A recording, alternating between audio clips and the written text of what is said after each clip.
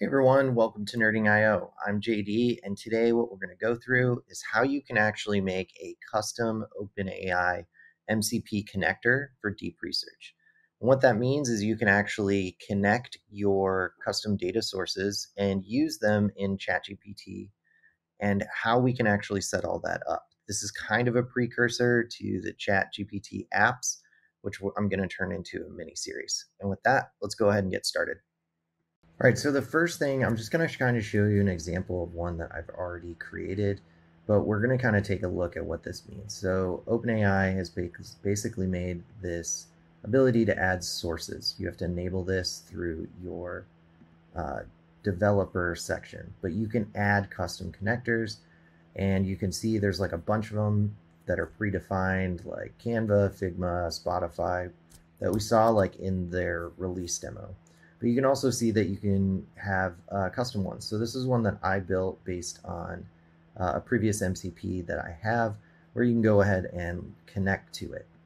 So that is going to be part of a longer demonstration, but we're going to go through how you can actually create one and how you can use Vercel to do it.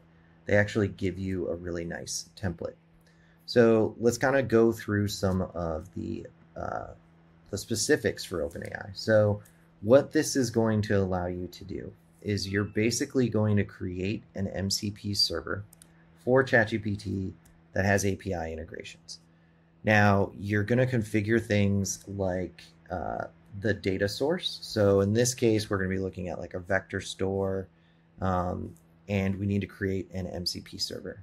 Now, a really important thing about the deep research specifics of this is that you can only implement two tools. You can implement a search and you can implement a fetch, and they have really specific requirements.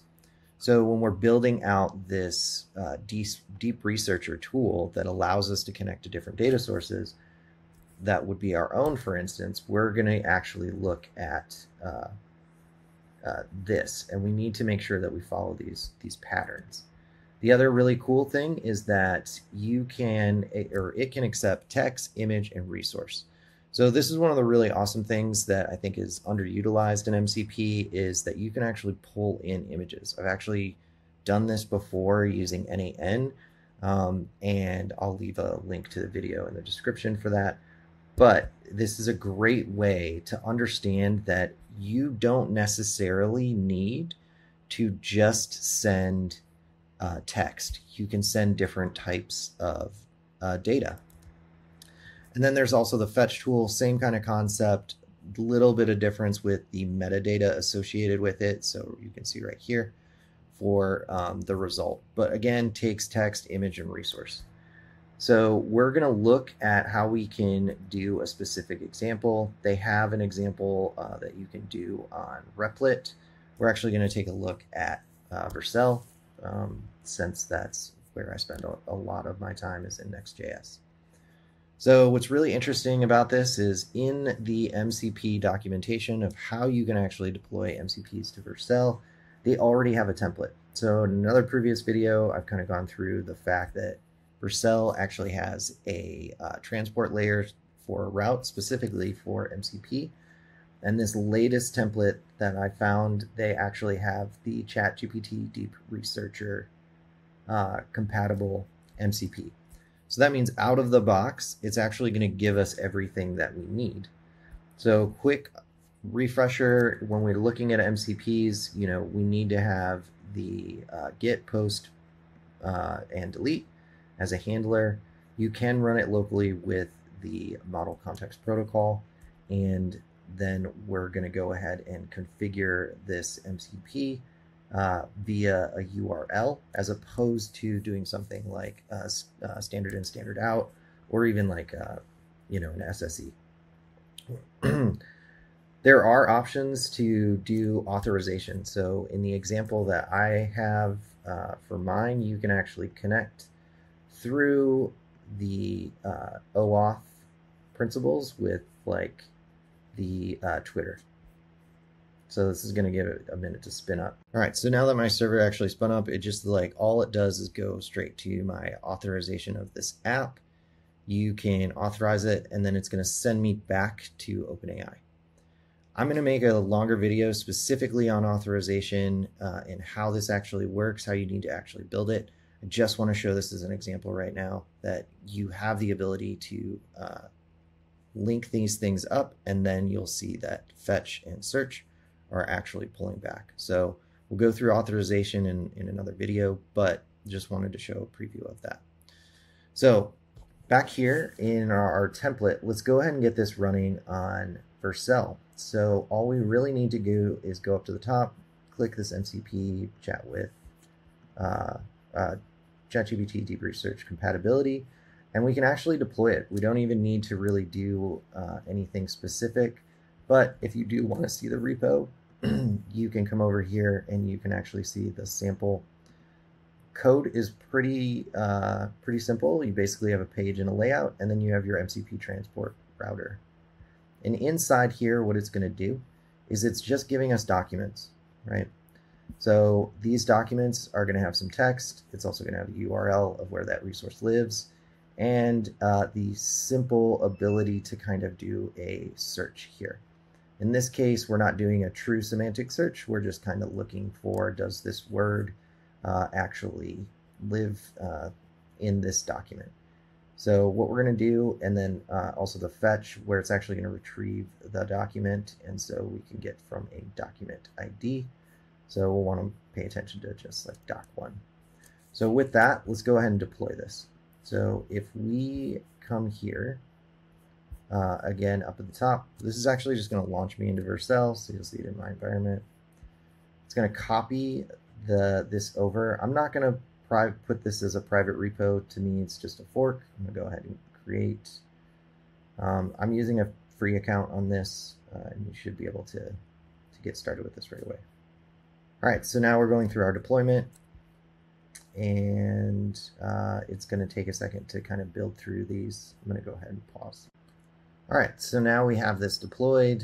We can continue to the dashboard, add any of these things.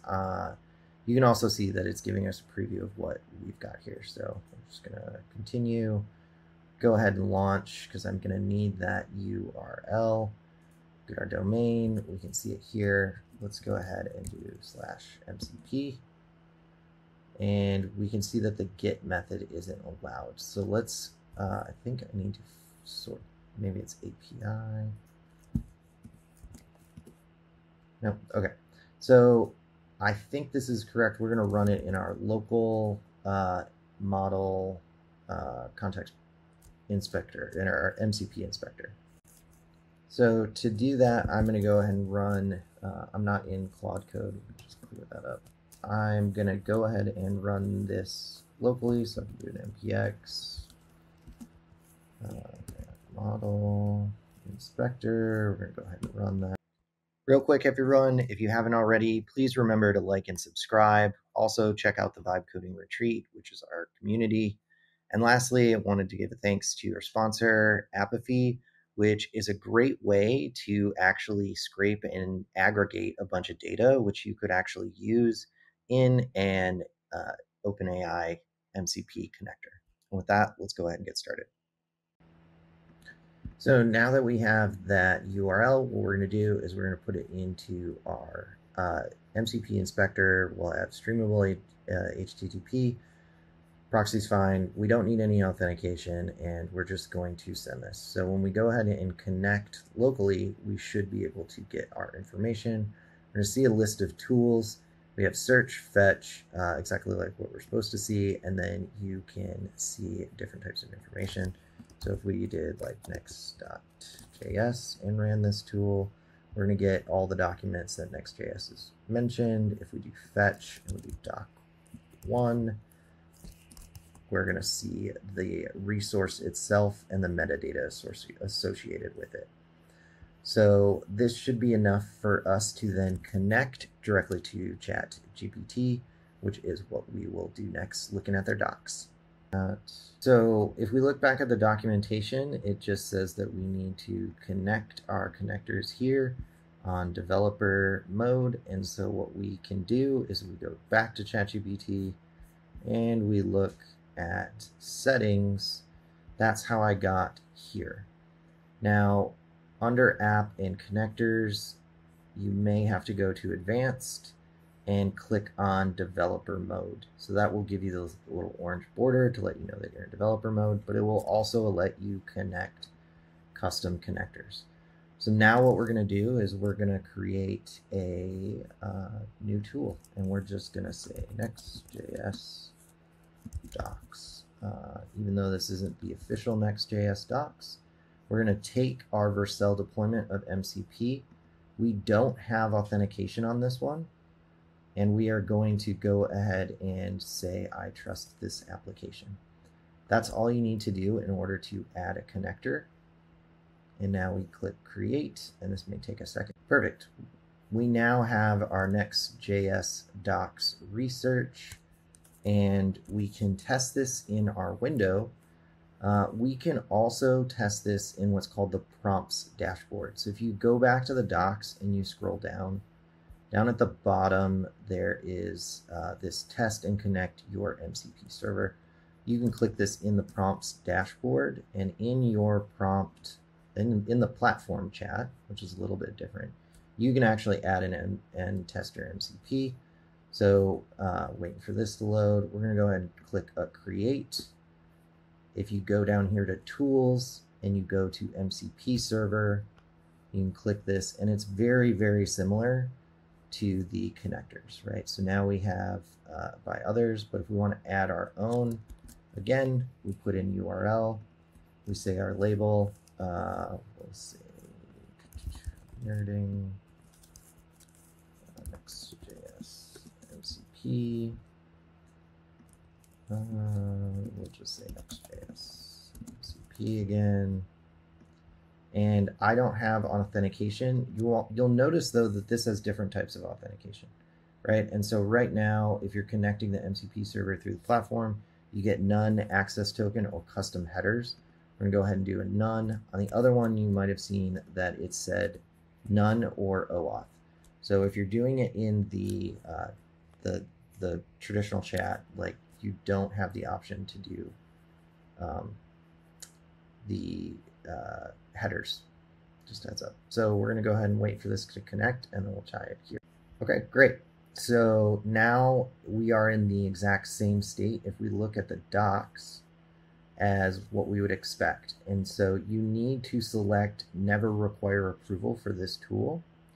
So if we go back here, we need to change this. And we're going to say never require approval for any tool. It now auto selects them. You could also turn them off if you want. We're going to go ahead and add this, and now we can actually test our prompt if we want. So again, you can put in any kind of prompt or user messages that you might want. We're just going to say search for the Next.js doc 1 and fetch it.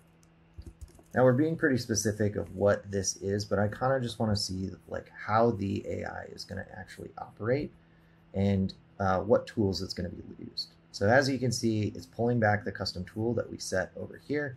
It's going to list out these tools, and it's got the ability to fetch that document, and now it's pulling this information back. So it didn't, if you notice, oh, it did do the search. So it did the search of the Next.js. So we were able to chain this together. That's exactly what I was hoping for. It listed the tools, it searched specifically, it found the doc, and then pulled back the doc ID. We could probably just as easily say go fetch doc 1, but this is a really good example of how this will work in the new prompt dashboard. So really quick, we're going to try this on the live as well and see how if this works similar. Now keep in mind all these things are in beta, right? So there may be some bugs. So what we need to do when we're in develop mode on our regular chat is we basically need to come down here. You can see more, and you should be able to see this Next.js docs now that you've created. If you don't, click add sources and then add connect more, and you should be able to see it here, and then that will enable it. So but you should be able to see it here. Now you can actually see that this is the Next.js docs, and let's just use the same prompt for consistency. And we'll go ahead and see if this does the same thing. Okay, so it is looking for tools. It's calling the tools. We're not actually, oh, here we go. Perfect. Okay, so in this case, it did the fetch, and it just did the fetch. It didn't actually list the tools and search, as opposed to the other one. That's pretty normal with with AI. I mean, it's going to choose its own path. But the reality is that it's still going out and catching and fetching our document. So again, now you have the ability to make an MCP server, pull for your own documents, and share that with different people in your organization, or different people that you might be selling prompts to, whatever, and actually share those resources in a data connector way that allows you to aggregate different data from different sources. And now you have your own custom connector in OpenAI.